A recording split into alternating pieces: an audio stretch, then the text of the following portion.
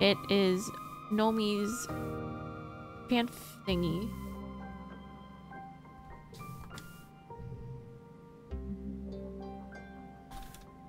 Fan.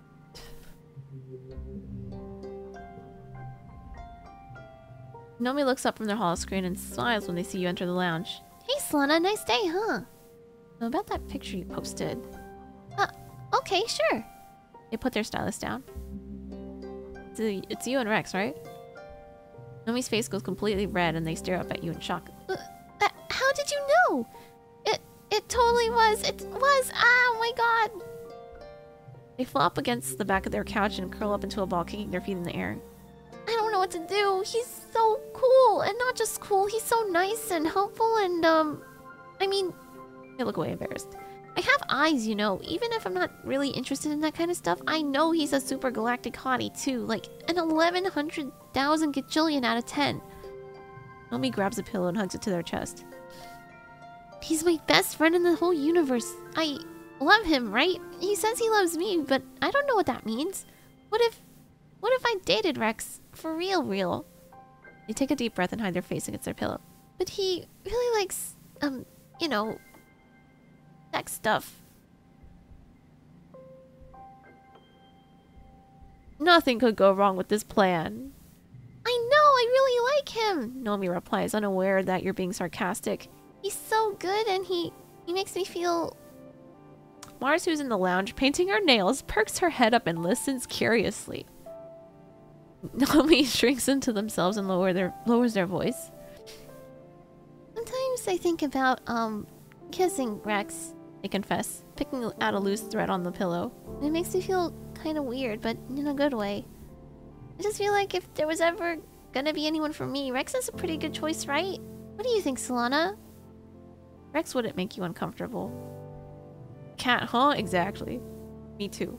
Me too, Carlo. You remind Nomi that Rex is a very good boy and they giggle and they cover their eyes. I know, he's the best boy. I know some of the adults in the colony have open relationships. Sometimes Cal talks about how one of his mom's boyfriends doesn't live with them and some do. And it's different, but it's still okay because people are happy and that's what matters, right? I don't mind if Rex, does stuff with other people. It makes him happy, and I think all I need to be happy is to know that we're always going to be there for each other. Together forever. He is etchy. Banish that woman from... No! They... Are they? Nomi blushes again and looks at the ground. And maybe we could kiss sometimes? I think I'd like that. Confess. Confess to him. Where's the event? Do I have to wait another day?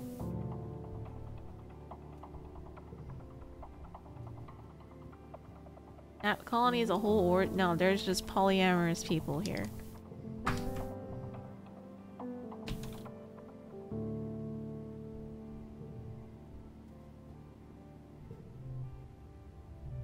Tutor kids. Mara sends you a message that she's looking for tutoring in bio. You ask for more info on what subjects in specific, and she responds that she's struggling primarily with anatomy, specifically the reproductive system. You pin the message and reply that she should contact Instance for any further questions.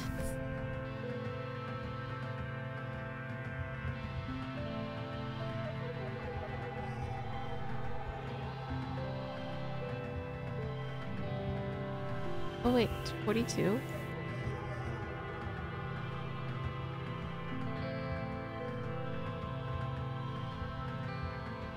Can I like... Oh my god.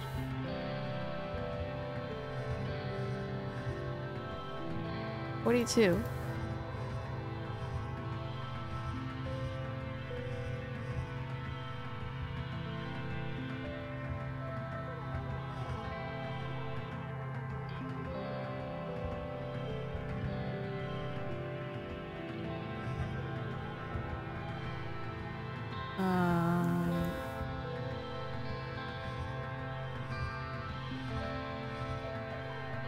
How? 47? Okay, this works.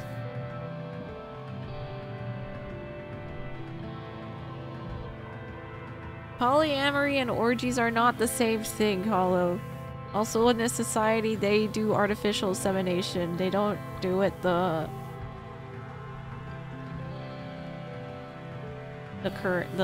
way that you commonly know.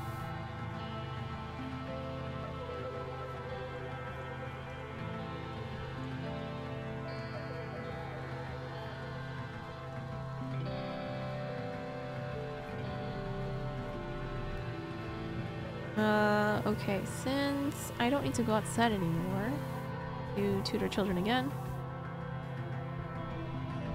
try to get this up as much as possible.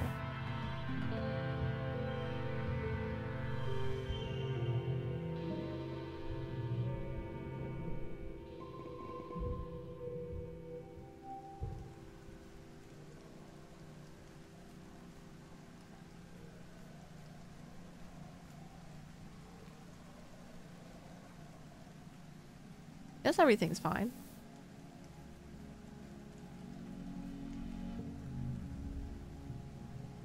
That this is a strange kid, your mom says, stopping for a second to wipe her brow.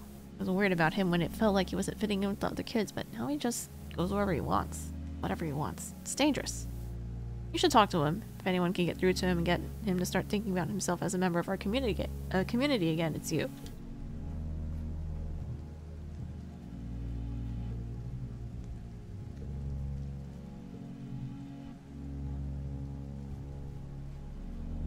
Right. Everything seems fine here.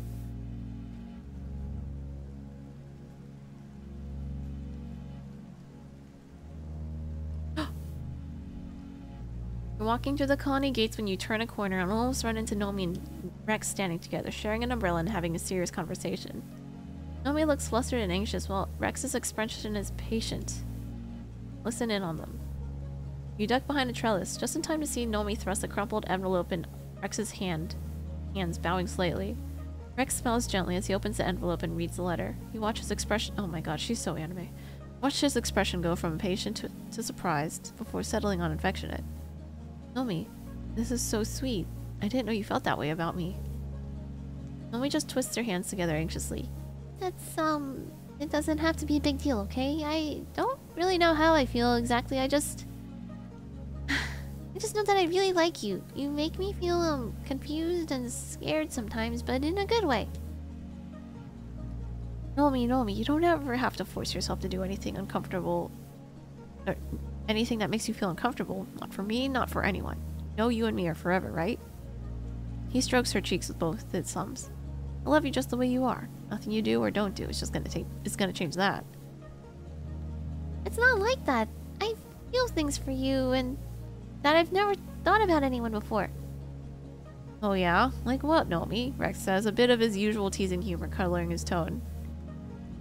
Unholy things. JK, she said kissing.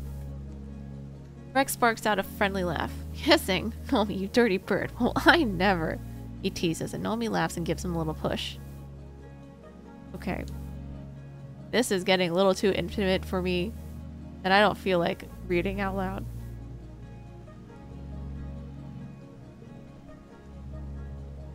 Oh my god. Rex, okay, anyway. Now, kid, by the way. Rex and Nomi look into each other's eyes for a long time until Nomi lets out a little sob and their shoulders start shaking, crying in sheer relief. Nomi, hey, come on, did you think I'd say anything else? Nomi hiccups. I didn't know. Rex smiles gently. Well, now you know. There's another long pause where they just look at each other, grinning like fools until Rex clears his throat. So, you want your first kiss now? Yes! Nomi exclaims through their happy tears, throwing their arms around Rex's shoulders.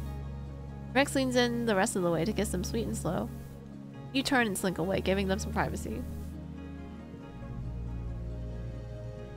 Rex and Nomi are curled up together on a large couch. Rex's big arm wrapped around Nomi's smaller form, her face buried into the back of her neck. His face buried into the back of her neck. Nomi blinks sleepily up at you. Did we fall asleep? They mud Rex, who snuffles awake and kisses Nomi on the cheek. Nomi goes pink and giggles. Sorry, Selena. Did you need something? Oh my god, PDA.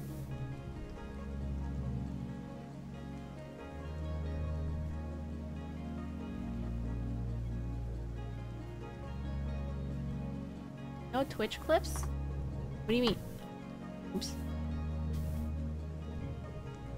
Golden and Rex together. Alright, let's look at the goals again. We got special piece, stop tang. I don't know about choosing careers though. What happens if I assist the governor again? Kinda expected Mars would go a little easier on you, seeing as you helped her become governor and all. Unfortunately, she's come to see you as the only person she can trust to do a good job, because she saddles you with a lot of work as her assistant. The fact that she likes to make you sweat probably helps. Mars kept Lum around as her own personal social media manager, so long as that's the one job you don't have to do. So at least that's one job you don't gotta do. He's not bad at it, since being charismatic is basically his only skill. Besides, Chief Rhett won't let him anywhere near the garrison. Sometimes, Lum treats you like you're still his assistant, but he's not your boss anymore, and Mars makes sure he knows that. Your job mostly consists of managing Mars's packed schedule. She became governor by essentially promising everyone on the council that she'd listen to their concerns, and her promises are coming home to roost. It sucks to be popular. Mars sighs, scrolling through her calendar. My schedule overfloweth. You dealeth witheth. Yes, my queen. Oh, she did it like that.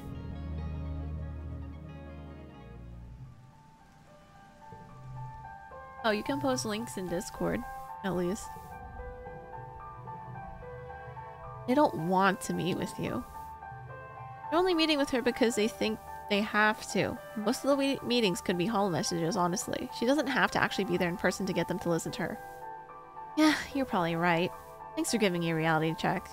She looks pleased to know that her words carry weight, even without being backed by her considerable presence. That doesn't solve the problem of how to manage all these scheduling conflicts, though. How are we going to... Wait.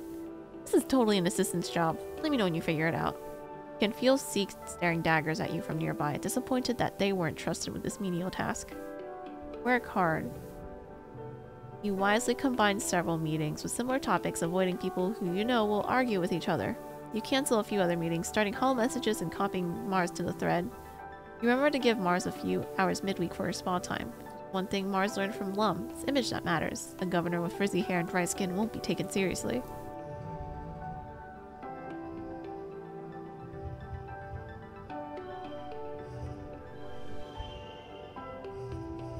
Oh wait, 47?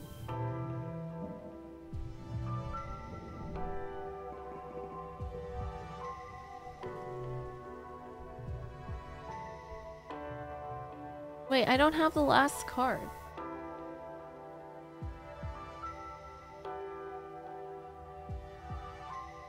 Finished assist the governor. As assistant, you have great access to a deal of info that would have otherwise been classified. It's only your sense of propriety that keeps you from looking up the resolutions of arguments long past or records of complaints against people you know. Kind of sad how most of the governor's work is just mediating conflicts. Seems there are some things that humanity still couldn't leave behind on Earth.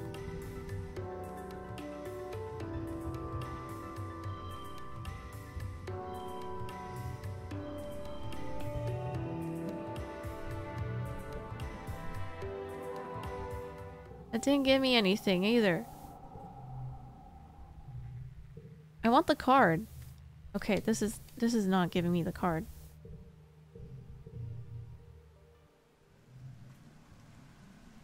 What the heck? Okay, maybe I have to do that offline.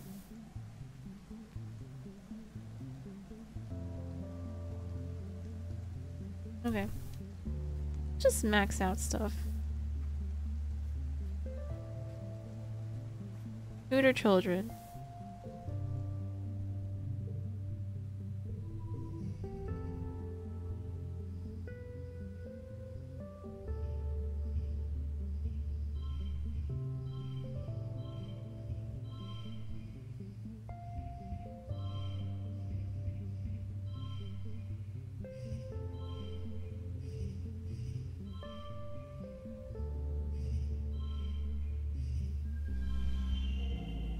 Wahoo. Oh, wait. I do this.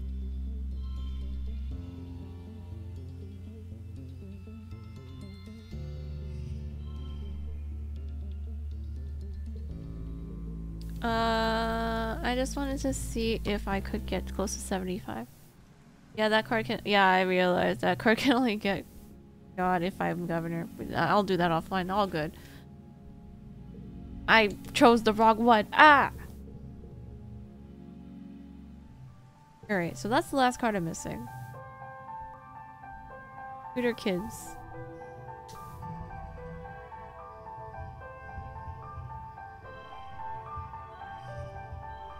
Ahoo. Kana. Hagi Kana has always been governor in Canada. Yes, I have. Reasoning, empathy.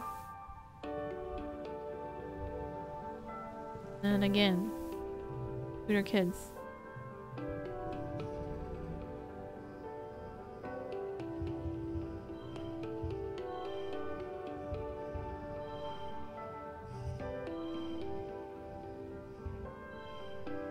Where's become blue?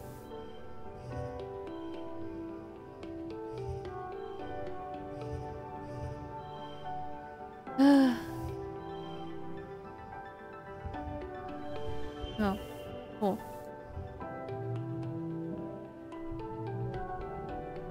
Yay! Mental increases.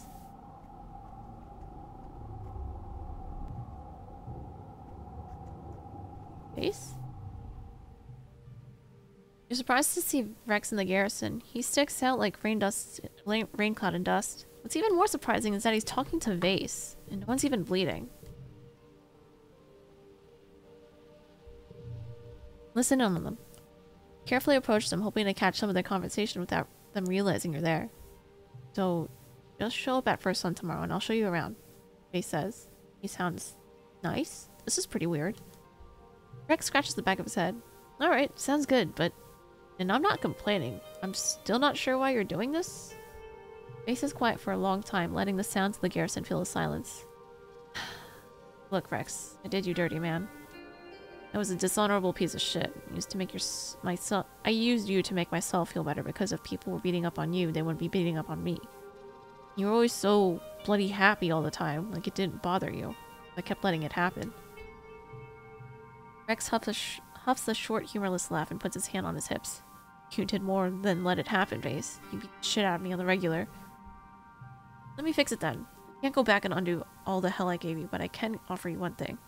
If people see you hanging out with me, they'll lay off you forever, and I'll make it real bloody clear that if anyone ever lays a finger on you, they'll answer to me. Vase clenches his fists at his sides. I don't expect you to be my friend or even forgive me. I'm just saying, sorry, and I want to try to get people off your back.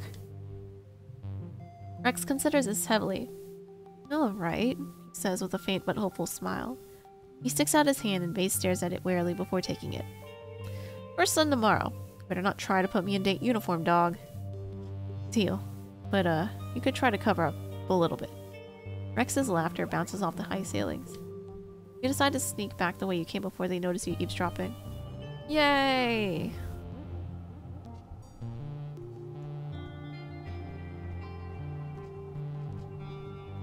And today's the last day.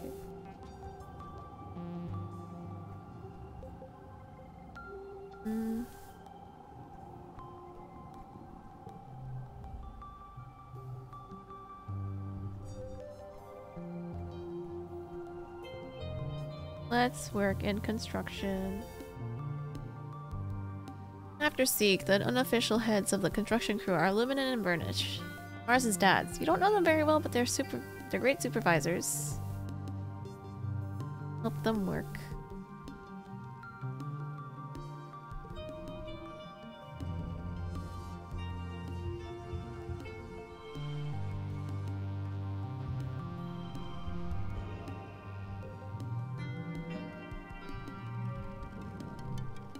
Knowing the attack is coming, as it always comes in glow, does nothing to calm your nerves.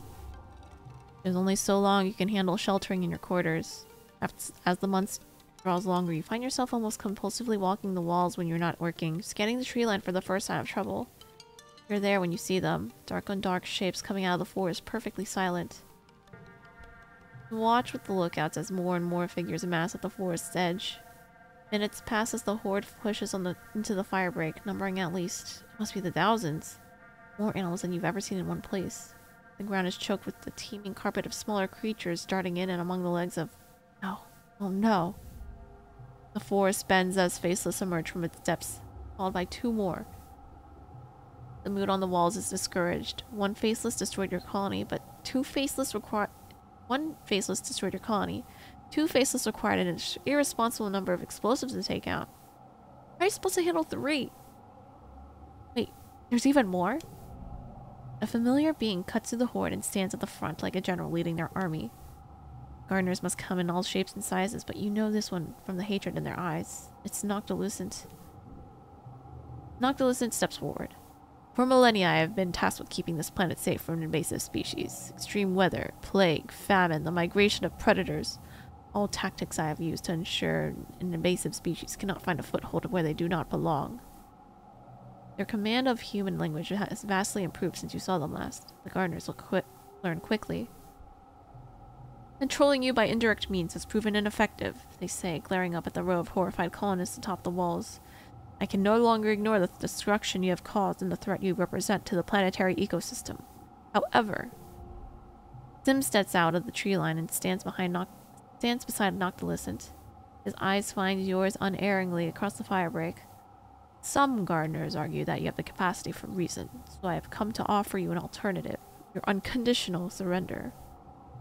Noctilucent smirks up at you. Surrender is the correct word, is it not? Something your singular violent brains can understand.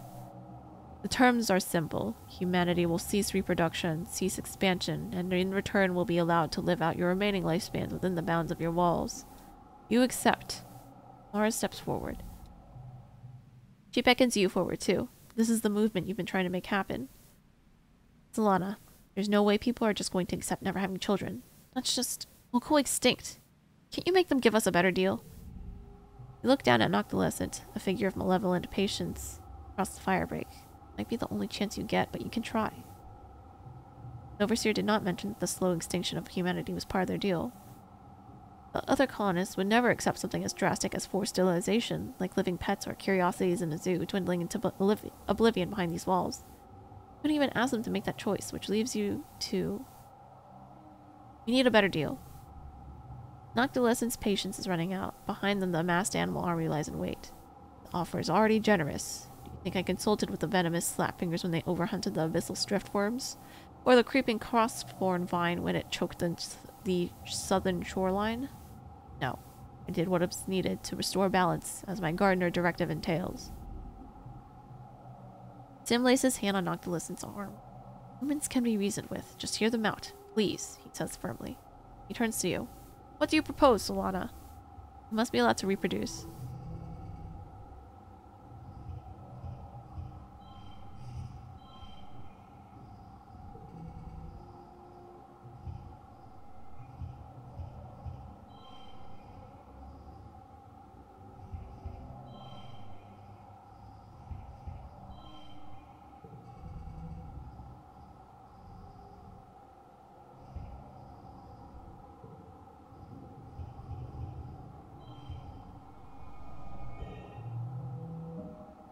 Restore balance, return to Monk. You're well spoken for a pest, Noctilucent concedes. However, is humanity even capable of considering the survival of all creatures over their own, even if it means accepting limitations? Of course we are.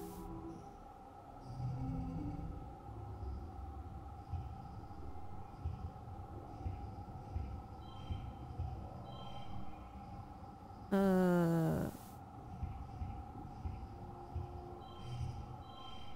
36.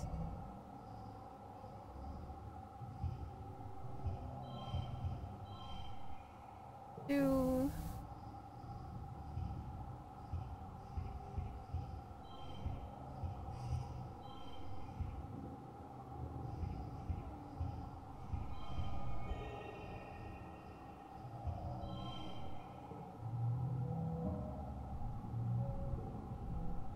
You argue that the success of the Rotumna project in leaving Earth shows that you've learned from your mistakes. Maybe humanity as a whole wasn't able to change trajectory back on Earth, but the colony self-selected those that could.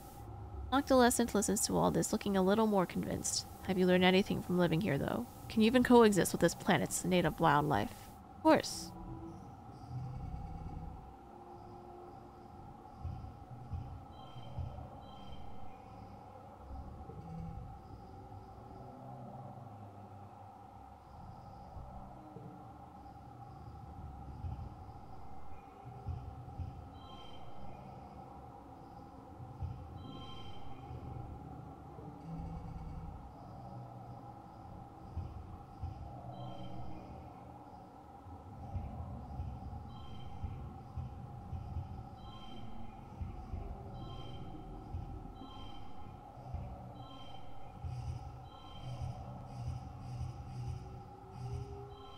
Three. 44.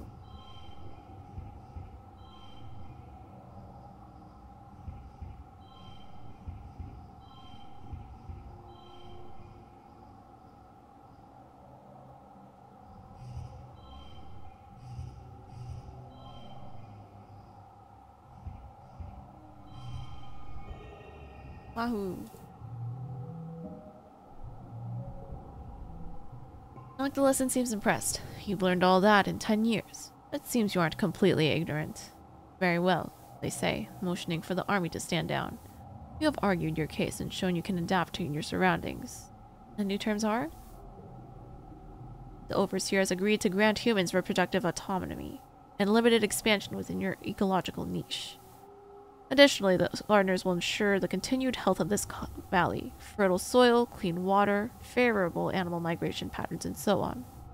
Behind you, the colonists are beginning to carefully come forward to listen, murmuring with wonder.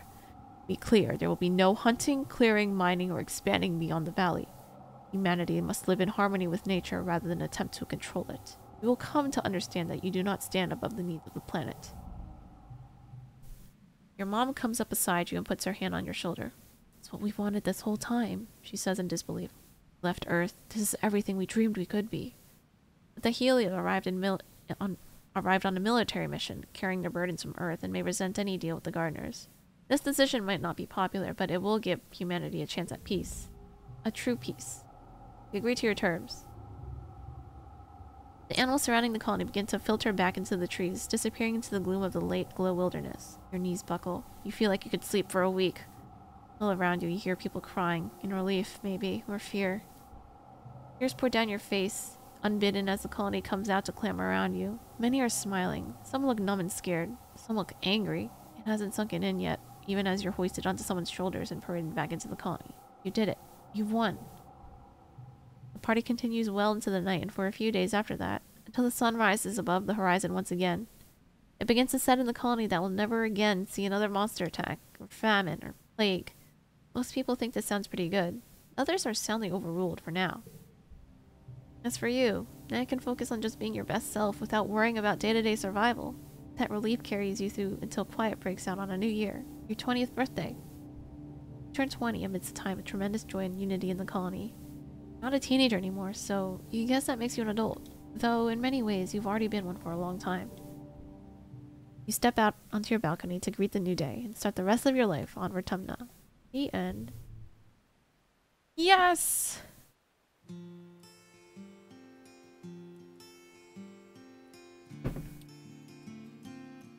Oh shit.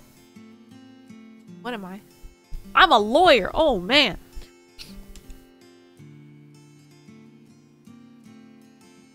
Is this the worst ending or the best ending? The best ending. Maybe.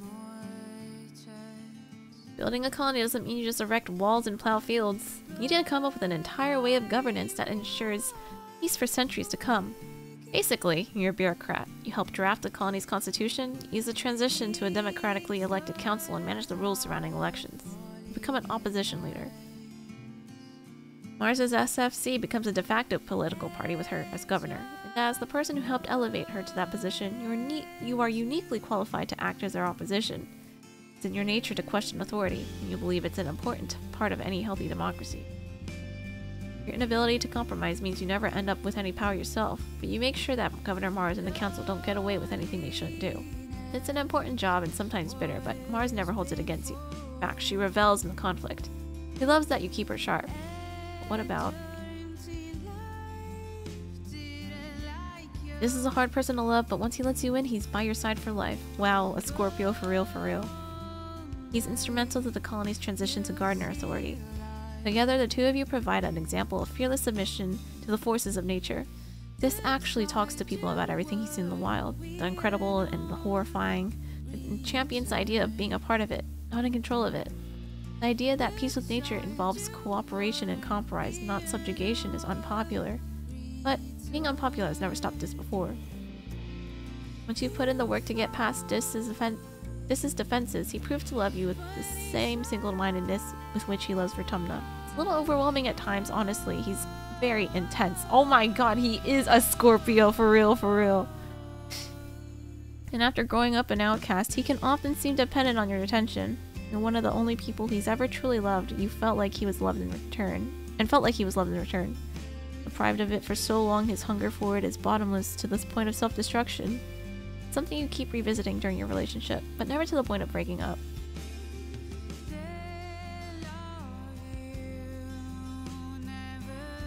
Solana doesn't like clinginess? Okay.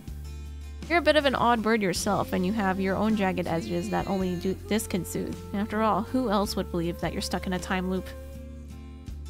You think this is the happiest ending for Dis, because he doesn't just run off into the wild by himself anymore. Dis continues his work as an ambassador for gardenership for many decades until one day he announces that he's leaving. In recognition of his lifetime of service to the planet, the Overseer has extended an offer to make Dis a gardener. It's a bittersweet day for you, tempered only by the knowledge that he'll be in a better place, and that he'll always be watching over you. Literally. He's made a lot of friends since his loner years, and his ascendance to gardenerhood is celebrated across the colony, even by tangent, having long reconciled their differences. For years afterward, people report seeing strangely docile animals approach the colony, watch for a few hours, and then slip away into the forest. It's a comfort knowing Dis will always be out there somewhere. What about? Strong and true Nem sticks by your side, one of your most trusted friends. You might be friendly towards all, but few people really know her like you. No one's quite sure whether to believe Noctilescent would really cease his attacks during Glow, but as the years pass and the colony breathes a collective sigh of relief, the garrison's resources eventually get siphoned away into other departments. Nem is downsized, becoming a reservist instead of staying on with the much smaller standing army that remains. One of her last acts before she retires is dismantling the wall she helped defend. She goes back to playing sports ball and finds her joy again, running teams for children just like her brother did. Little Nougat grows up idolizing Nem, just like you both idolized Calm. Her relationship with Vase may have been brief, but it was formative. She doesn't throw herself into loving anyone that deeply again for a long time, instead focusing on her own work. You're by her side during her misadventures and dating some of the other soldiers, and once notably Rex, howling with shared indignity and laughter with every awkward breakup. Nem lives a long, happy life, becoming something of a cool aunt figure to everyone who crosses her sports ball pitch. Symbiosis, the bridge between two peoples. Undying, never aging, ever-patient Sim remains one of your closest confidants.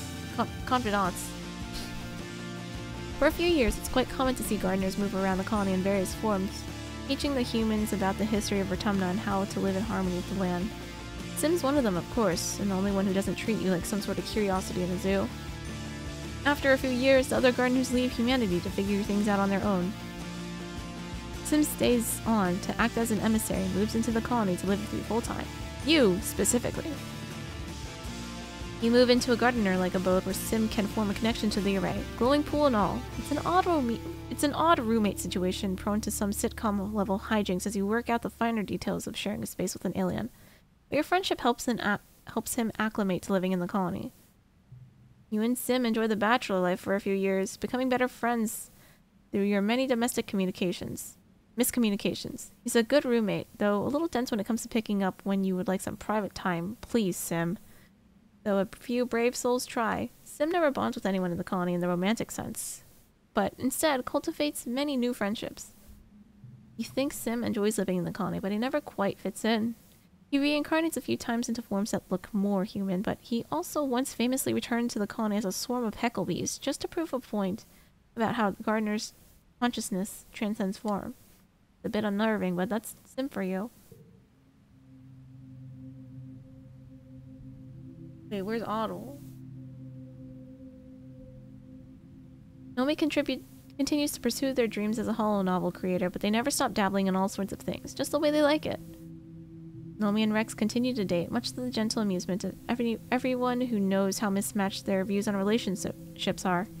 It takes Nomi a long time to warm up to the idea of getting physical with someone, and they need to feel love and feel comfortable with them first. They're almost vibrating with happiness when they confide in you that for them, that person is Rex.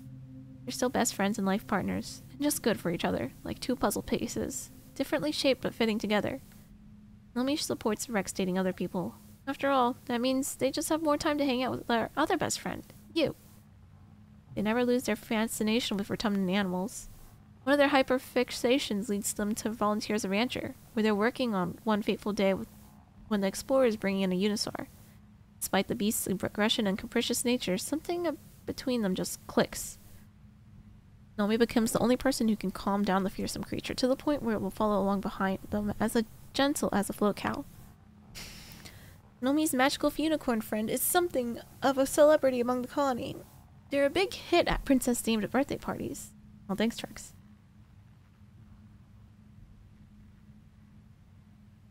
Oh, I said oddle instead of oddly? Oh.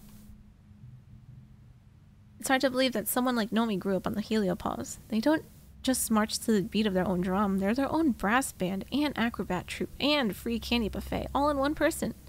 They're your friend, though, through thick and thin. Your buddy Rex grows from good boy to good man. He continues to work hard on the bar, turning it into the place he's always dreamed, where people can come and unwind from a long day, enjoy some libations, dance their butt off, and maybe even find love. He gets a reputation for being a matchmaker. In a small colony, there are not a lot of romantic options, but Rex has an eye for figuring out who would be a good match for who. Giving Rex a kiss for luck becomes a tradition among those looking for love. And if some people find something a little more temporary than love with Rex, that's their business. Nomi and Rex continue to date. Oh, this is the same repeat from Nomi's side. Rex and Vase even mend their relationship in time. It takes many years, but it helps that Rex isn't the kind of person to hold a grudge. Vase even joins you for drinks sometimes, and he and Rex often talk long into the night as if they're old friends. Rex always seems abundantly happy with his lot in life, like crashing on Rotumna was the best thing that ever happened to him. It's remarkable that the Heliopause could have made someone like him, but you're glad it did. He slows down a little as time goes on, mellowing out and becoming more quiet in his self-confidence. He confides in you that his dog genes will probably mean that his life will be a little shorter than the average human's, but that he wouldn't trade any minute of it. What about Base? Base continues to try to live up to the hero he sees in himself. Your alliance with the Gardeners means you don't have much need for a garrison except to find the peace within the colony itself. Base finds himself in the role of a security officer and commonly deals with petty crime and community mischief, mainly from young people pushing their boundaries. After Rhett retires his second, Nem takes over as chief of security, and then retires within a few years as the security force shrinks. Base is the obvious choice to succeed her. He's young and he's hungry, and is fiercely protective of the colony. He has worked on his anger issues and keeps his frustration under control. You're not sure he'll ever understand or grow to like the Gardeners, but at least he's civil. Base finds policing boring and a waste of his talents, but he doesn't let himself become resentful or lazy. He protects the colony to the best of his ability, takes pride in serving humanity, and comes home every night content that he's made life a little easier for everyone. He still has a lot of unpacking to do, and it takes time. On his worst days, he just as he was before, quick to anger and quick to fall back on intimidation tactics to get his way. You're able to see through to the struggling man underneath, but it takes a toll on his other relationships. Every failed relationship is a mark against him in a colony this small. It takes years before he's ready to be a good partner to someone, and for someone to want to meet him where he is, but it does happen eventually. Base is overjoyed to be a family man. He loves the idea of protecting something, and having kids provides a good outlet for that. He's still your brash buddy, Vase, but he's easier to be around when he's got a baby strapped to his chest. He mellows out a bit as he grows older, becoming the peace officer the colony needs. He visits the creche often to do safety workshops for the little kids, and he's always a big draw at the annual Vertumnalia dunk tank. After over a decade of friendship, you'd have never guessed Vase was once a colony bully. He credits you for kicking his ass to therapy, but he's the one who did all the work. The indomitable Marzipan. That's Governor Marzipan to you. Mars learns from her flirtation with capitalism and, true to her word, abandons her plan to turn kudos into a true currency. She wants to raise everyone's standard of living, together, not just create a luxurious nouveau riche on Vertumna. Steering the colony toward under-gardenership requires a calm hand. Mars initially chafes at the idea that she can't build the beautiful metropolis of her dreams. However, with much of the external pressure taken off the colony, Vertumna's already a paradise. You people need to labor for subsistence anymore. No more can devote themselves to the arts. Just as Mars has hoped, peace brings an unprecedented time of cultural growth, and eventually the luxury she craved, just a little different than she imagined. As for her love life, Mars is never really one to settle down for the long term.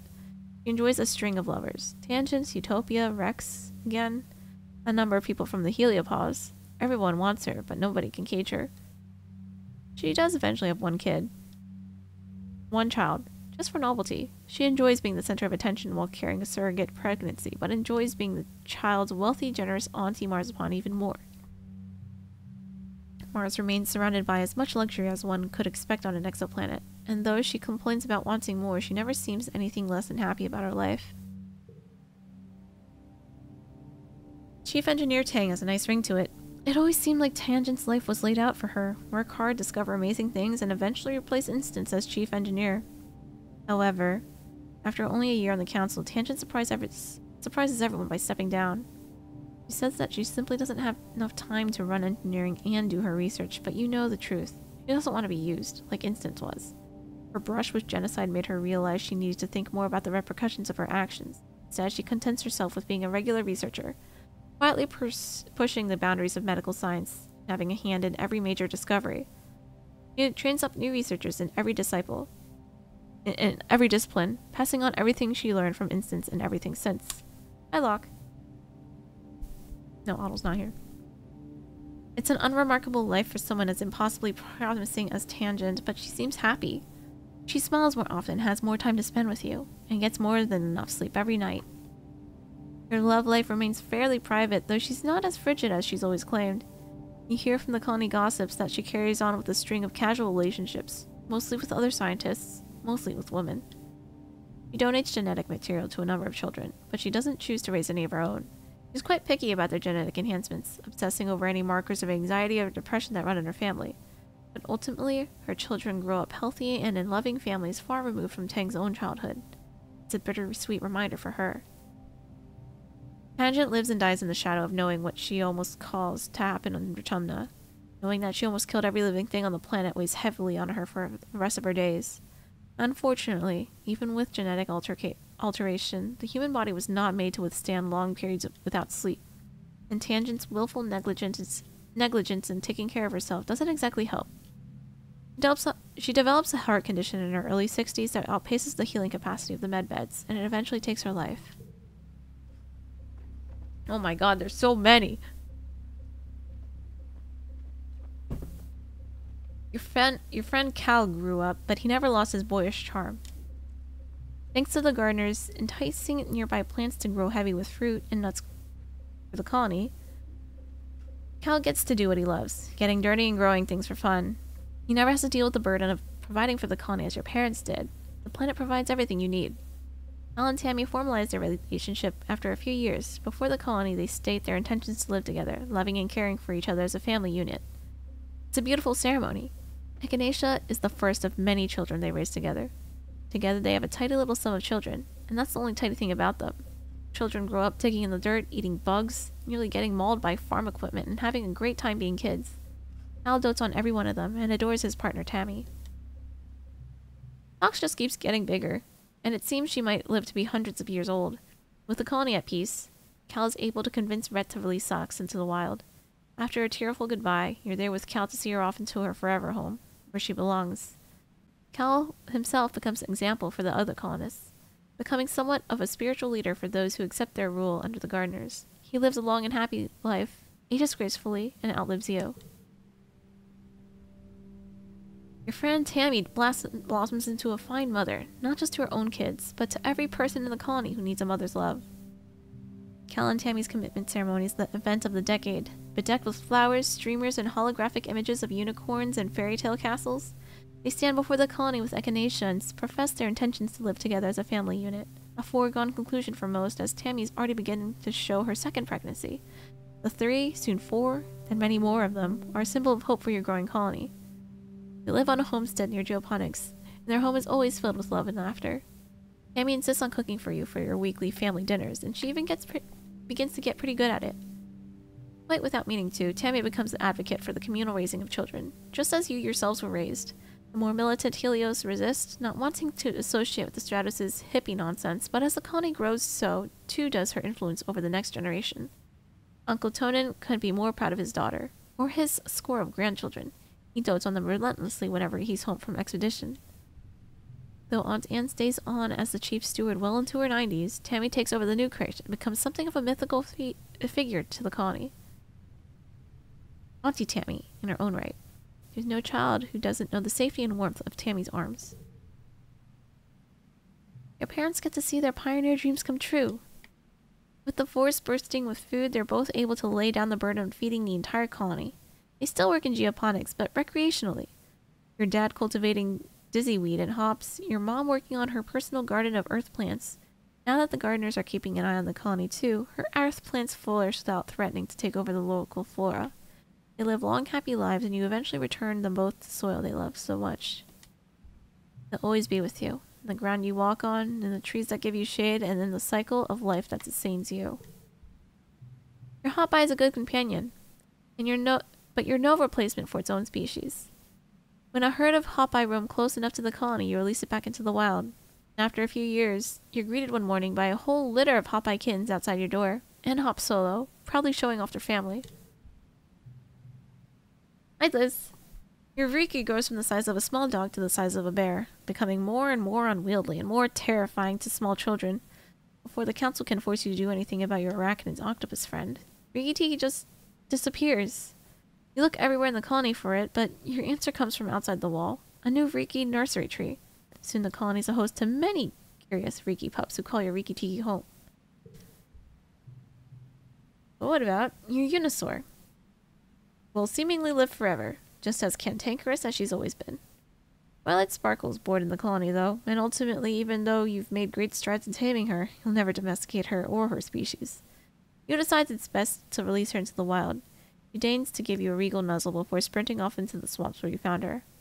And in my later years, the days turn to months, eventually becoming years and then decades, and before you know it, you're old. You live in harmony with nature. Living under the gardeners, lovingly tended like any other species in the garden, is like a paradise. The trees are heavy with fruit, the weather is mild, and the colony is unbothered by the larger xenofauna that once menaced the colony. You even see faceless ones sometimes, sitting in clearings like inert sentinels, their broad mossy bodies home to clusters of small animals. Over the years, a few dissenting groups refuse to believe that the entire planet is off limits to humans. In the spirit of human expansion, they break off from the colony in search of somewhere outside of the gardener influence. Some return, chastised, but others never do. Pruned, just like any invasive weed. The surveyors work exhaustively to map the boundaries of the human territory, and the scientists and engineers work on countless simulations to test its carrying capacity. Within a few years, you have concrete numbers about how many humans can live comfortably, while still maintaining equilibrium with the planet. Mother Vertumna is generous, and humanity flourishes. There's more than enough space to live, and for future generations to enjoy as well. You do so well, in fact, that a gardener emissary comes to you with an offer. A second human territory. It's a show of trust, but also a chance to prove your worth by helping keep down the population of a stubborn but delicious invasive mollusk. They've prepared a proto-colony, and take 100 humans to begin their new lives as a seaside community. You're sad to see them go, but it's a great sign for the future of humanity on Vertumna. Vertumna's your home now. Did we get a golden ending? Yes! And you've made it a good one. You die at a ripe old age, surrounded by loved ones. In the moment of your death, as your brain cells fizzle out one by one and shut down forever, a vision swims into your mind's eye. That... a person? He seems so familiar. You feel like you know them so well. Oh, you. Only ancient. Her arms are covered with so many databands. Many lifetimes of knowledge. The ancient you speaks without moving her mouth. Not in words, but in something like pictures. Still, you understand. She greets you with the love you can feel suffused through your soul. You did well. It's not easy to make someone put aside their ego and surrender to a greater power. Humans have tried before, and it has not always been pretty. Her hand rests on your shoulder. I hope you can manage to do it again, because you're not done yet. Hi, Dervy. Bruh, kinda how can you narrate so much in one go? You're so strong. Practice. 2 years of practice. Oh wait, almost 3 years of practice. Yeah, Khan is an excellent narrator. Thanks, Liz. I was also reading chat. Yeah, I'm reading the epilogue. Jerry's becoming a jet main. Wow. Don't worry, Liz, I already said it. Okay. I live my best life. We've been a good keeper to our friends and family, haven't we? We're no strangers to death, but it's still a good cheat. It's still good to cheat it every once in a while, isn't it? We have a chance to take another path, to change the way our life turned out. She reaches out her hand. Come with me.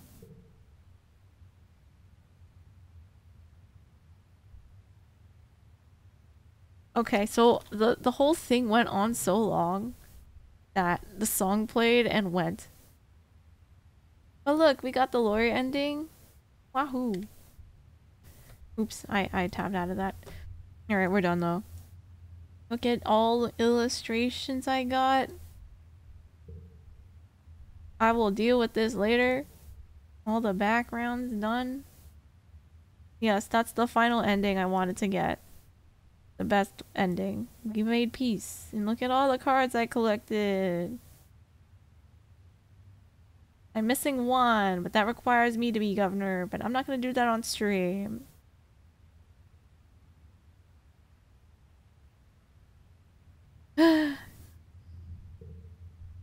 And all the achievements. This one requires me to get all 29 endings. So that'll take a while. And these are just deck manipulation things. Oh yeah. I'll get those later. But yay, we're done! Everyone's on the screen. Yay! Good night, Timochi. Did you get the secret ending? I did. The Earth things? Yes. And then blowing up the wormhole so that we couldn't go back? Yeah. I did- okay, that was done in the worst route. Watching this stream was so good. Oh, thanks, Kona.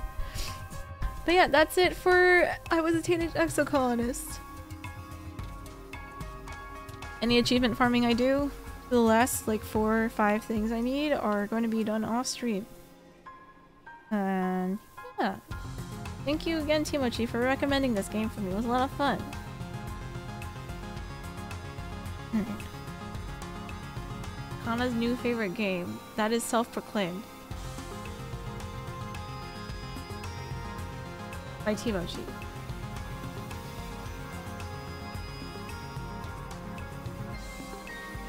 Okay.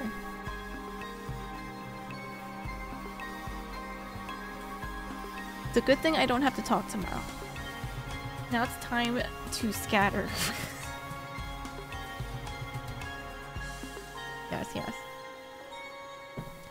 But yes, thank you everyone for going through these 3 journeys with me. It was a lot of fun. And I hope you enjoyed it too.